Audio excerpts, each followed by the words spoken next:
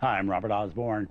Right now, we're going to spotlight the work of a talented individual most people are not familiar with, composer Leonard Rosenman. Over the course of his four-decade career, he composed music for dozens of film and television projects and won two Academy Awards in the process.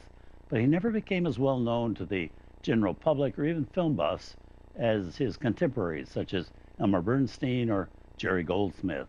But Rosenman was highly regarded within the film industry and credited with breaking the mold of film composing by introducing avant-garde music and jazz to his scores.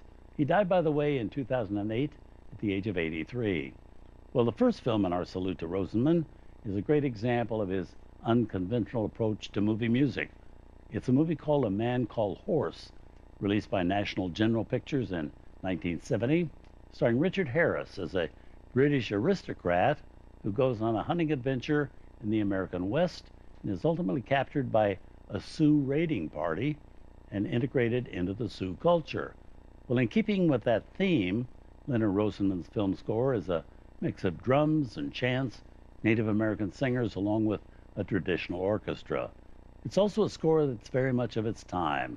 This was 1970 when the counterculture revolution was in full flower and having a major impact on all aspects of life and the arts in most parts of the world.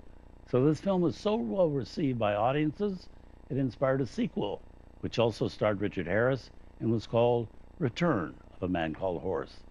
But here from 1970, and with the cast, it also includes Dame Judith Anderson as a character named Buffalo Cowhead.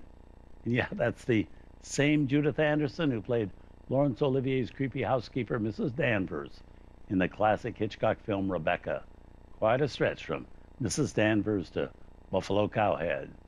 But here with the music scored by Leonard Rosenman, A Man Called Horse.